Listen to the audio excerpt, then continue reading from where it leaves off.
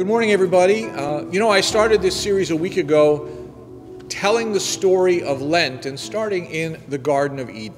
We talked about the fact that there were two trees in the garden, and Adam and Eve had access, they were given access to the tree of life.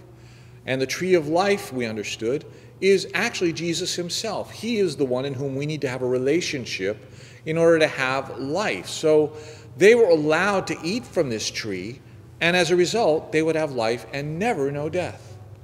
But when they chose to eat from the tree of the knowledge of good and evil, what happened was they lost their right to eat from the tree of life anymore.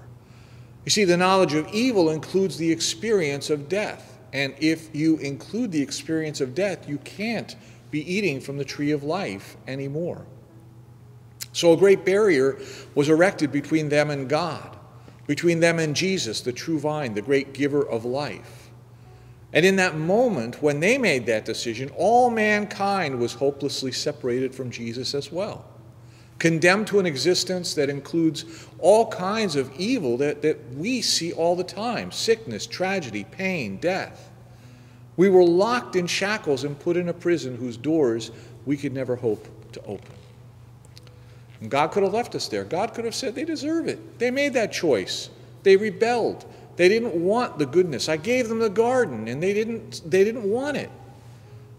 But instead, he created three keys to allow us to unlock our chains.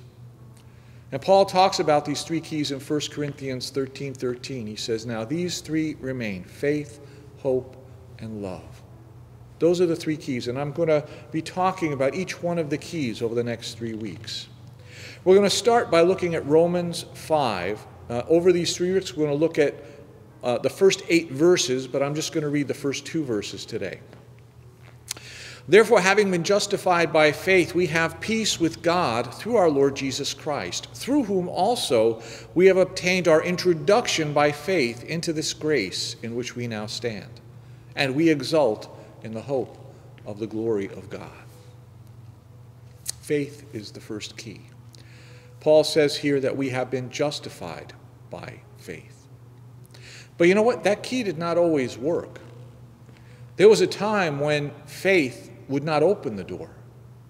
Have you ever gone to a hotel and they give you an electronic key card for the door that you're going to get into your room?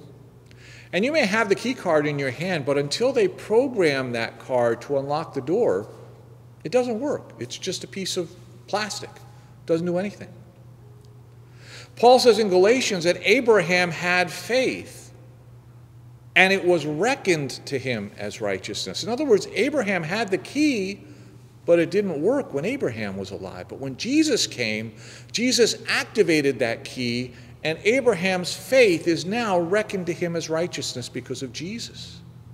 See, Jesus, the tree of life himself, went to the cross in order to create a path for lost humanity to have peace with God again.